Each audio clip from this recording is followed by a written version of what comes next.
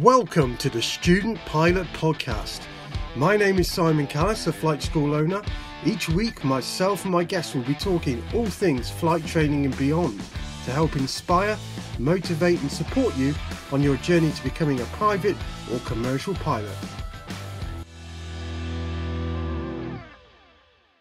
So welcome to the podcast, everybody. This week we're talking about how to perfect your circuits. Good landing usually starts with a good circuit and approach, so let's focus on the areas leading up to a good landing. And this is what we call the Instructor Takeover. So this is a new feature on the podcast where I invite these lovely instructor type people onto the podcast to tell you stuff that you need to know. So Claire, welcome to the podcast. Hello. First thing is preparation, I think, isn't it? So know the circuit pattern. It really is. I mean, it's everything that you've learned in 6 minutes. So, the key things for me are you need to understand what you're going into. Understand you've got, here at Coventry, we've got a nice circuit diagram that the Coventry airport has kindly reproduced, so we see where we're going. You can have a look at that. But also know all your procedures as well. So, and if you're not comfortable with some of those flight procedures that you've practiced previously, so if you're not quite getting your climbs right, you're not quite getting your descents with power and flap set up right, go and nail them in the local area first, because you do not have time to perfect them in the circuit. And the trim.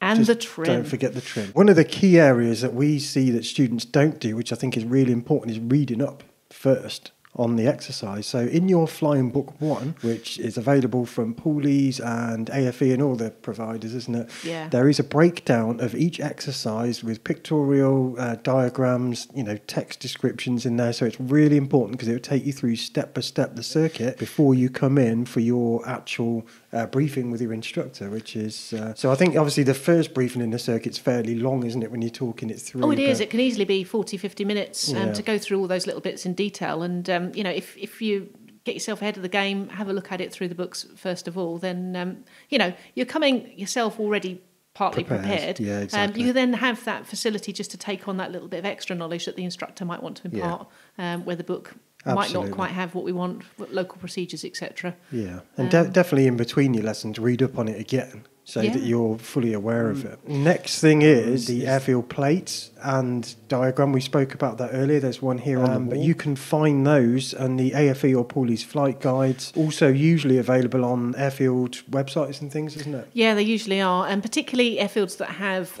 specific noise abatement procedures and things like that. If they're noise sensitive areas and things, then obviously the circuits might not be specific and what we would call standard. Some airfields have funny shaped circuits, so if you're doing your circuits at home, you need to understand where you're going and to make that accurate. But it's actually really important to do that for all of your landaway sites as well. Absolutely. And I think even knowing where all the holding points are and stuff like that on the ground really helps when you're getting, when they're giving you information and you're not sort of thinking, oh God, where's that, and looking for it. Oh, exactly. It's knowing where you're they're invaluable, the airfield plates and things, absolutely. Okie dokie. Next thing is aircraft checklists and procedure. One of the common things that people get stuck with is like checks, isn't it, when they're under pressure and all that kind of stuff. So if you revise your checklist and acronyms in your checklist, like BUMFITCH, for example, which anybody in the circuit will know as their downwind check or pre-landing check, it's really good to be able to recall that, wouldn't you say, sort of at will? Oh, absolutely. So I'm a great advocator of anything that's done on the ground, use a checklist so you're not forgetting things, but anything in the air, you should be trying to remember it. So any checks done in the air, remember them. And then if you can't remember them, the checklist is there to make sure you can just quickly take a look and make sure that everything's covered. It's not there to actually take you through A, B, C. You don't have time for that in the circuit. That downwind leg, a minute at best. By the time you found the right page in your checklist, it's a nightmare. Just remember it all. Take that time at home to sit there, remember those mnemonics and things. And quite a lot of them are... if you get some good ones, they're all rude. Of course, they're much easier to remember when they're rude. Exactly. So I think that the key thing is that there is more time than you give it credit for to start off with. I never forget flying downwind with my instructor, and I was all like, quick do this, quick do that, I've got to do this, quick, got to get the radio calling and all that stuff. And they said, just chill out a minute, I'll demonstrate the next one. And it was like they had all the time in the world, and it's because they were just a lot more prepared.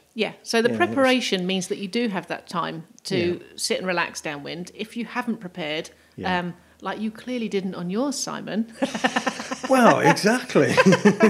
No, seriously, the preparation gives you that time to just take it all in. Yeah. If you haven't got that preparation, you really are running behind the aeroplane, and you can't have that. You've got to be one step ahead of the aeroplane all the time. Exactly. Just to apologise to the listeners, we do have aeroplane noises in the background, but we are actually at an airfield. Hurrah! And we're flying, which is great weather day. Exactly. Next thing is having a look through the aircraft's POH, is understanding your V speeds, VX, VY, VFE, all those kind of things, so that if your instructor's saying, right, we need to do a VX climb out, you know what they're talking about, you know what the speed is.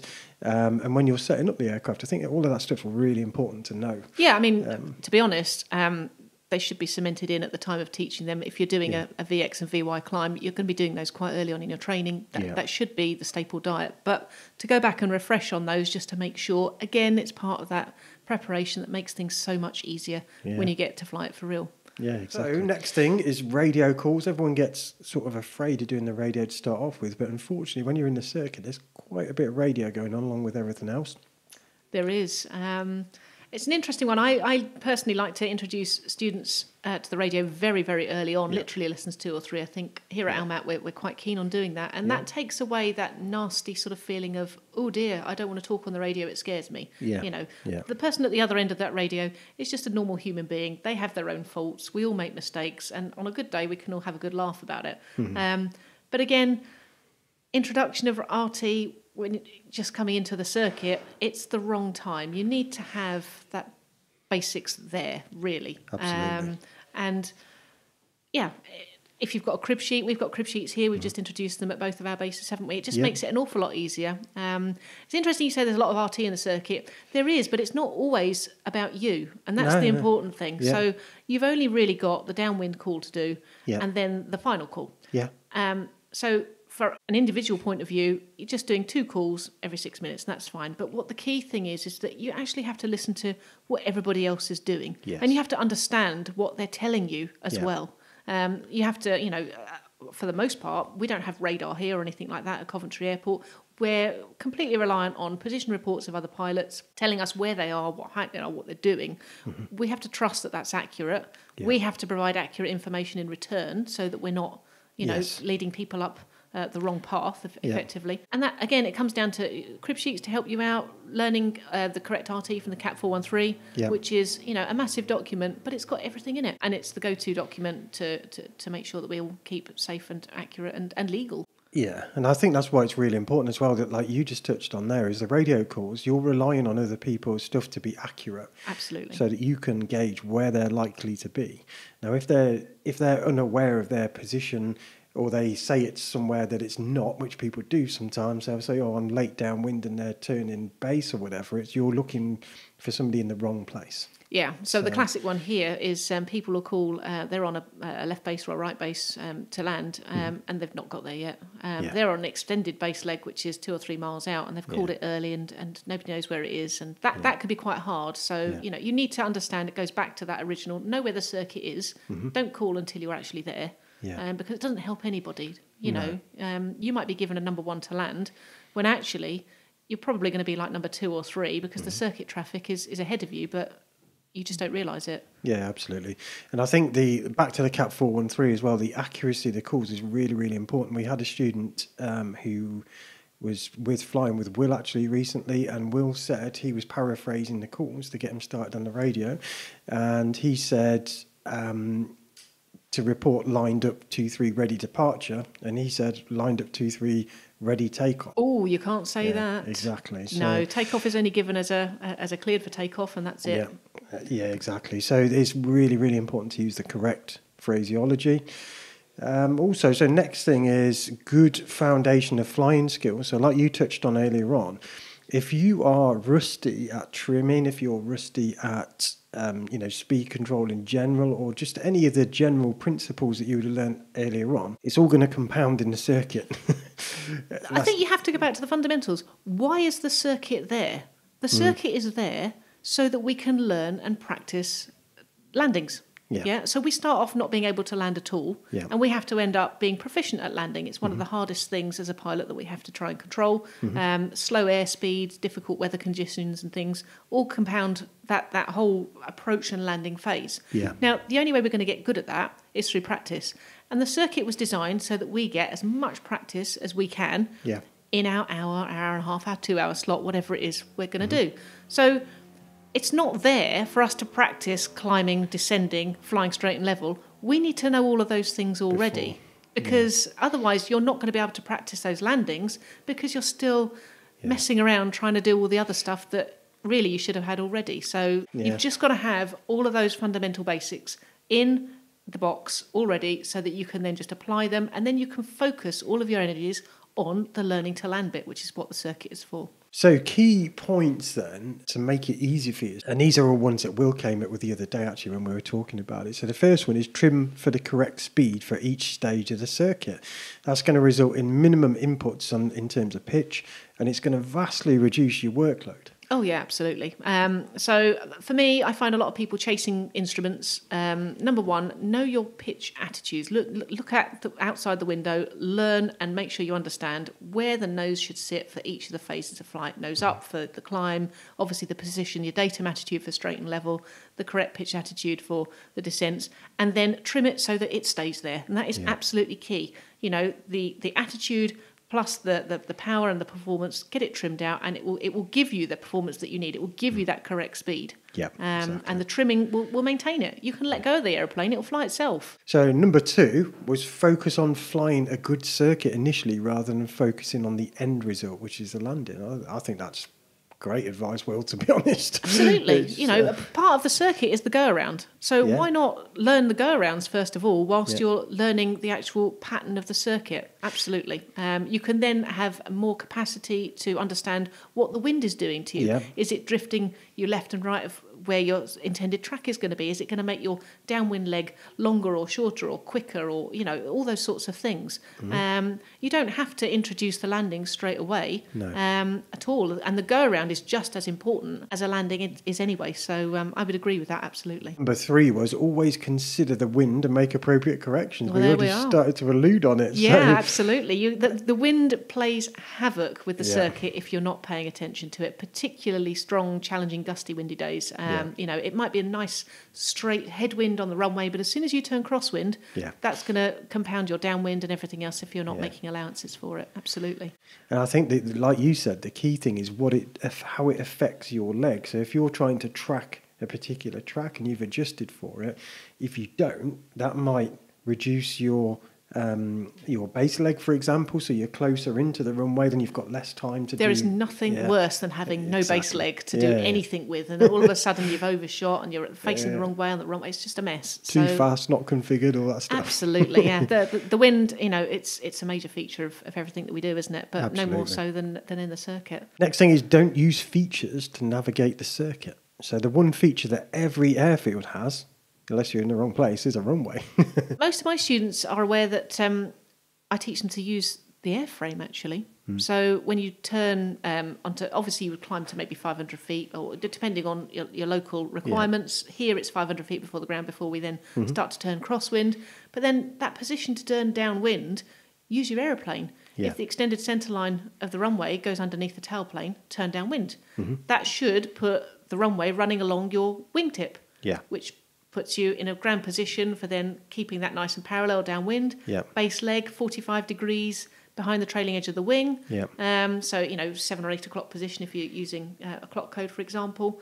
And that means that you can fly any standard circuit pattern anywhere, including a desert. You don't need features on the ground to help you. They are helpful, there's no doubt about it, but don't feature crawl, because that's not going to help you at all. Thing is also, if you get into a really low vis situation, you might not be able to see those exactly things. And all of a sudden those happy creature comforts are gone, and you've got to rely and go back to the basics. Exactly. Absolutely. So next thing is set the aircraft up early on each leg. This allows you more time, especially on base leg, like we just spoke about. There's nothing worse than being well behind the aircraft on base leg. So configure it early, buys you more time to set up for a decent, stable approach. Absolutely, yeah. I see a lot of things. It depends on how you're taught, and again, it depends a little bit on aircraft type as well. But I have seen people just add one stage of flap until they get halfway down base leg, and then they'll add a second stage of flap a bit later, and it's like reconfigured, then reconfigured, then reconfigured, then reconfigured, and you haven't got time to then think, well, actually, what are all these reconfigurations actually doing, and am I in the right place? And oh, crikey, now I'm there and I'm not. You could have done all of that right at the start of the base leg. put whatever flap is you need, do it there straight away, set the power, and then you've got the time to assess, make adjustments appropriately to give yourself the accuracy that you need. When you're at shorter airfields and things like that, if you're in a quicker aeroplane, you might want to configure late downwind, for example, so that you've got time to get yourself in. Absolutely, earlier. yeah. So it's all a judgment, It also depends on other circuit traffic. So, not everybody flies the same speed as you. If you're in a nice Cherokee doing 100 knots, you might be joining an airfield that has a microlight that's only doing 50 or 60. Yeah. So you might need to configure downwind to slow up. Yeah, exactly. Because otherwise you're going to become far too close to each other. There's an air prox, risk, etc., etc. So it's all about you have to adapt to the environment around you, but also that don't be afraid to set up early. If just situational awareness, isn't it? Really, absolutely. That's the key. So final approach then. So there's a load of things on final approach. So have a good understanding of pitch and power. So we teach pitch for speed and power for rate of descent. So if it's too fast, we can raise the nose slightly. If it's too slow, we can lower the nose slightly and obviously trim for it. It's amazing people, when they're under pressure, they forget this stuff, the basics. They do, but also you have to bear in mind that if you've set the aeroplane up on base leg appropriately, what I'm also seeing is a lot of over pitching and things, and you don't need to actually keep the runway in a constant position in the windscreen, and those pitch changes to get the speeds that you need are actually quite small. They're going to be a centimetre above and below what you just started off with. There don't need to be massive great big changes, which only really occurs if you haven't got the aeroplane configured and trimmed properly back on base leg. So yes, we do have to make these changes, and they're small all the time. They don't just, the airplane doesn't just sit and fly itself down there unless you've got a nil wind day. Really, you're going to have to encounter all the turbulence and buffet and things that comes along with the flying at low altitudes and things. But it's small changes. But again, be ahead of the airplane. Expect those things. I think remember that you have got a trimmer, right? You don't have to necessarily adjust the pitch with your hand. If it's a small adjustment, you could just tweak the trim a little bit. A wee bit, yeah. It's usually enough, isn't it? Normally, if you've trimmed it on base leg, you shouldn't really need to touch it too much, unless you've got significant changes in the weather which do require a complete trim change. Again, if you're adding a third or a fourth stage of flap or whatever it is on final approach, then of course there's a trim change required as a result of that. But the key thing is less work is better. Absolutely, yes. So assess the picture out the window to ensure you're on the correct approach path, not too high, not too low. You're on the centre line. So have an appreciation for the wind direction as well.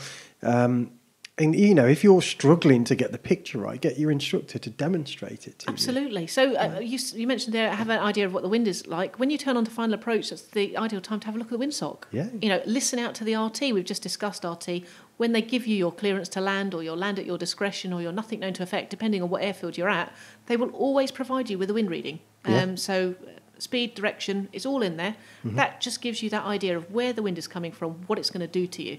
And even if you had none of that available, actually, if you're focused correctly on keeping the aeroplane on the correct track coming in, you can see that you're already crabbing into the wind to get that adjustment already sorted. So, So, next thing is have an aiming point. Yeah, so typically you've got, for somewhere that doesn't have an instrument approach procedure, you'd be looking at maybe the numbers. If it was a farm strip, you'd be looking at maybe a quarter to 1/3 down the runway length, depending on the length of the runway. For somewhere with an instrument approach procedure, like we used to have at Coventry, obviously the markings are still on the tarmac here, but Gloucester, Cranfield and things, they've got a touchdown zone where your PAPI lights and things will lead you right down to the touchdown zone, and you can make that your aiming point. It doesn't really matter which one it is, just choose one. Keep it nice and fixed in the windscreen, and that will keep you on the correct path. So next thing is ensure the aircraft is trimmed properly in order you're able to fly accurate speed on the descent. Always be prepared to readjust the trim if the speed is out. Yeah. I think we did that one, didn't we? We have kind of, I mean, it's just reiterating that on final approach, it's a fluid environment. Yeah. So you can't really just set it and leave it. Most of the time you can, on the whole, but there are going to be adjustments that are going to be required. When we say adjust it and leave it, most part, if you can get that trim for the speed set up on base leg, that means that the speed shouldn't really change. But because the wind has the effect and the other bits and pieces come into play as well, you're then in a situation where you do have to make adjustments to your pitch and your power to get yourself back onto an approach path, because you will have drifted off slightly. And you might then need to retrim as appropriate. But be prepared to do it. Absolutely.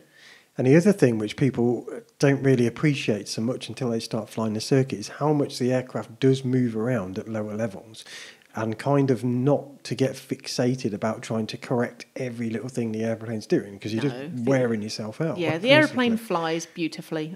You know, yes, it's going to get a little bit bumped around and things, and the lower you go, yes, the more turbulence you're going to experience. Some days more than others, of course. And you've got environmental factors like roundabouts, as we have on the approach to 2-3 here, trees and woodland and things. But ultimately, again, it will bounce it around, but not massively. It's not going to take a bounce and bounce you half a mile off track. It's just going to be just a small couple of feet here and there, which actually might settle down by itself. You don't need to go manhandling it, you know, to sort of just be calm and gentle about it. It'll work itself out with small movements. That's it. That's the thing, isn't it? Just let it move around a bit underneath you and don't stress too much about it. As long as you're on the correct flight path and things, it'll sort itself out. So next thing, I think this is probably the most important out of everything, is know when to go around. So there are so many reasons you might choose to go around. It could be a gust, you could be too high, too fast, too slow. Whatever the reason, you know, I think we need to really be clear that going around is sometimes the safest option. Oh, absolutely. So I always try and instill a go-around point. So you get to a point on your approach, whether it be 100 feet above the ground, 200 feet, whatever it is. So I have my own limits, the school has its, and others will say differently. So that's irrelevant. But you have a point at which you say, right, I've reached this altitude. Am I now safe to continue? And if not, I'm going to go around. And that's it. Now, sometimes you might say that you need to continue, but you get further down and then a gust of wind puts you off, and then you would go around anyway. But it's nice to have that point there, because then you're thinking about it. And that's the key thing. It's have that go around in mind. Don't just think, I'm going to land, I'm going to land, I'm going to land, because that can, again, lead you into a dangerous situation if you've not thought about all the potential outcomes. Commercial level, they're teaching stable approach criteria and things. We don't really teach that as part of PPL, but what you're saying is have a discipline for it. And to be honest, we don't label it stable approach, but we are producing stable approaches by keeping, you know, that approach, that aiming point fixed in the windscreen. You've got small corrective manoeuvres and things to keep it nice and exactly on the flight path that you want. So effectively, we are teaching a stable approach. We just haven't labelled it. Yeah, exactly. I think the biggest thing really is the speed, isn't it? People sometimes come in at terrifyingly fast speeds and don't sort of recognise it. Too fast is not good and too slow is not good either. So. You're in that situation where you need enough speed to give you good controllability with your ailerons, elevators, rudders, etc. But you don't want to be too fast so that the thing doesn't want to land. And it will float and float and float if you get that speed wrong. So you've got to have enough speed to keep it safe, but not so much that you're not going to get it down with within the parameters that you've planned. You've planned that the runway is long enough for me to land. Well, yeah, it only is if you stick to the book speeds. Yeah, exactly. So that's the key, really, isn't it? Is learn the book speeds. Oh, absolutely. And fly them. Yeah, I mean, ultimately, we have to teach you to go within the realms of the PPL skills test. You know, there's a standards document 19, which applicants can read, the guidance for applicants taking the skills test. And at the back of that, it's got all of the parameters for pass or fail. So you have to be, I think it's +10, -5 for takeoff, +10, -5, I think, for landing. I can't remember off the top of my head, but they're all in there. Yeah, that's it. If you're outside of those limits, you're not going to get a pass that day because that's not safe. And like you said about, you take let's talk 172 specifically, because they're the worst for float, if you like. Yeah. If you fly a 172 even 5 knots above the recommended approach speed, it just eats up a lot more runway than you anticipate. Yeah, it really does. Obviously, the end result, the one thing that is inevitable, at some point you're going to land. The landing technique, it does vary from aircraft to aircraft, so we're not going to discuss this in detail, as it's very subjective, and like we said, it's specific to aircraft. But the key points is it's a 3-phase process. I think people sort of think of this landing as like one thing. It's 3 phases. So we've got the descent, we've got the round out, and then we've got the flare. Flare and hold off, exactly. Yeah. So if you've set your approach up, then that next stage is going to come reasonably easy. And then once you get to that whole point, it was, well, where do we round out? So I know that a lot of people teach maybe 10 to 12 feet above the runway. For me, I find that could be quite difficult to judge. So again, something that I teach my students, or if they're struggling, is have a look at where the horizon sits. And when it starts to come up to where your cheekbones are, start to level out there. And as you're coming in, That then gives you that ability. And by looking far, far down the end of the runway, you've got a far better appreciation of where you are in terms of altitude, because you're using all your peripheral vision and things. Yeah. Don't just stare at the end of the nose of the aeroplane, because you'll suddenly get this horrible ground rush. It's horrible, isn't it? Oh, it's not very nice. It's not very nice. So you need to look at the big picture. So you're flying initially on your approach, you're aiming at that aiming point, but then as you then getting over the runway, you need to open up and broaden that viewing using the peripheral vision, looking far down the end of the runway. And that gives you a much better idea. And you can start to then assess as the runway starts to fill the windscreen. Yeah. You're then into the next stage of the flare and the holding off the aeroplane just above the runway until it settles down by its own accord, really. Yeah. It's not easy, and that's why we do quite a lot of circuits. I think people also think that in the early stages we do exercise 4.1 and the next lesson we do 4.2, and every lesson it's, we learn something new, we tick the box and we move on. And you get to circuits, and I think people almost think that, we'll do exercise 12 and 13 this week, and then next lesson I'm going to do exercise 14. No, you're not. It takes a long time to learn all of those things. And there's nothing in the aeroplane that's going to give you that accuracy other than your own eyes. And it takes time for a person, individual, each individual is different, to just understand those little small changes and just appreciating them and getting to grips with them. And I think that's probably the most frustrating thing, is that this particular thing we're describing now, when this depth perception and everything else, cannot be taught to you as such. No, it can be demonstrated through the instructor. And then the instructor, if you've got most of those things held off nicely, quite often you'll find that the instructor may talk to you briefly as you're coming into that and holding off. We don't tend to like talking to people under a high stress environment. We like people to just get on and do. But by the same token, if you just flared a little bit high, we might tell you just to hold it there a little bit and then flare a little bit more as the aeroplane sinks a little further. Or if it's gone horribly wrong, we might tell you to go round and that sort of thing. But it's what I meant by that is it's the kind of thing that your instructor would be like, hold it off, and all this stuff. And you'd be like, and then one day it'll go, now I understand what they mean. It's the eureka moment. All of a sudden it clicks, doesn't it? Yeah. And I think this is the point in the training where people first start thinking about giving up, I think. It can be very frustrating for people, I mean, I found circuits quite difficult. I remember my instructor, when I was doing my PPL years ago, took me out the aeroplane and stood me on a mound at the side of the runway, and we watched other aeroplanes landing. And he explained to me at the time what was going on, what phase it was, and this is this, and see how high they are, and this is what they're doing here, Claire. And I found that really helpful. The next lesson I came in, and I flew much better. I also changed my footwear. I was wearing heels at the time. Not great. Ladies, don't well, anyone really, don't wear heels. I never wear my heels in an aeroplane.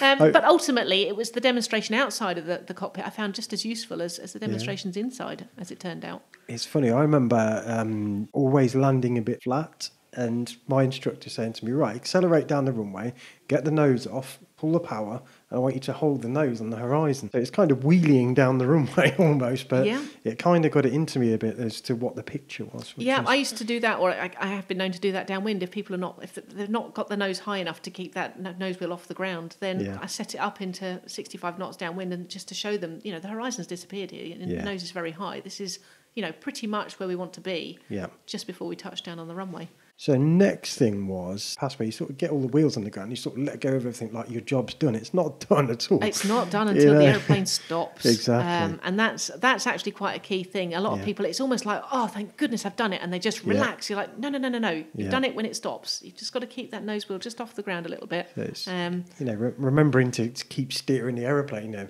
Maintain the centre line with your feet, and if there's a crosswind, into an aileron, so you're not getting weathercocked on the runway as well. Exactly. As we said earlier, the aeroplane has still got a lot of energy in those wings. Until it goes below the stall speed, those wings will still want to fly. So you've got to make sure that the aeroplane is settled properly and that you're controlling it right to the point at which it can't do anything for itself, given half the chance. Even on the taxiway, really, is if you can weathercock on the taxiway if it's a strong wind. Yep. So years ago, I nearly lost control of a twin doing that at Biggin Hill. It was really, really windy. The twin I was flying had a massive tail on it. The vertical stabiliser was really, really big. It was early stages of my multi-engine rating, and it was a downhill slope with a sharp right angle bend at the end before we got to the hold point for the runway.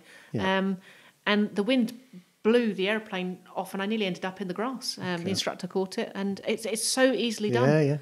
Particularly when you're new in early stages of the circuits and things, and you're still learning this aeroplane. Of course, you're learning all the way through the PPL, and it can catch you off guard on the taxiways and things as well. Certainly. I think the last thing which people forget about as well is braking, because especially here, like at Coventry, you've got 05 approach, Bravo. People, they always say exit Bravo, and it's like, look, yes, if you can stop. Right, but people get obsessed with jamming on the brakes and skidding and all this stuff. There's so many things that are wrong with slamming on the brakes. It's one of my pet hates. Not only are you doing the aeroplane no help at all, you're wearing through brake pads, wearing through discs.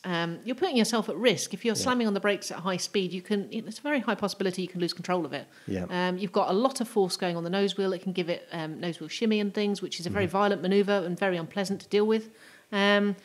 But skidding, again, absolutely. It's only got to be a bit wet out there and or a little bit slippery. We're coming into winter flying now, so all those sorts of things, you've got to get the aeroplane under control, and that means at a safe and sensible speed. Yeah. And I think the last thing with the braking is aerodynamic braking. So if you hold the elevator fully aft, it gives you a lot of aerodynamic braking. Yes, it does.